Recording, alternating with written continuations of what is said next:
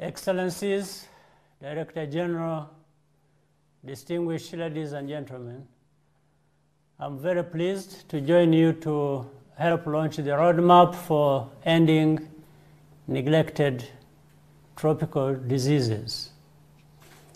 I congratulate Dr. Tedros and the World Health Organization for giving much needed attention to this topic despite the urgency of the ongoing COVID-19 pandemic. Historically, these diseases have been neglected because they happen to be endemic to poor countries. These diseases cause pain and long-term disability.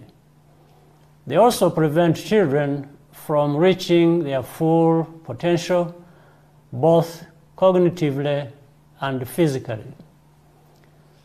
So it is very important that the international community is rallying around this agenda for a decade of action to achieve the Sustainable Development Goals.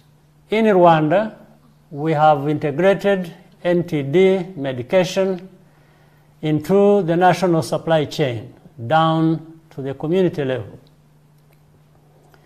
We are also in the process of certifying the eradication of sleeping sickness in Rwanda. The fight against NTDs is part of the broad agenda to strengthen national health systems and achieve universal health coverage. The health systems that serve to combat pandemics such as COVID-19 or HIV/AIDS are the same institutions that lead the campaign against NTDs. Investing in health is very good value for money.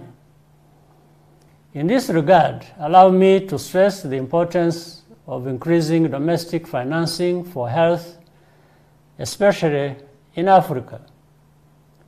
Domestic health financing is a priority for the African Union, and progress is being tracked across member states on an annual basis. This effort is intended to complement the partnership funding, which has made such a difference in Africa, and to make those partnerships more sustainable.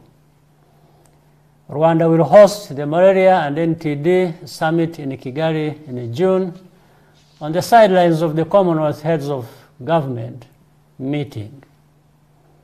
This gathering will be an opportunity to advance the commitments under the roadmap, and I invite you all to participate. It is possible to eliminate neglected tropical diseases within a generation.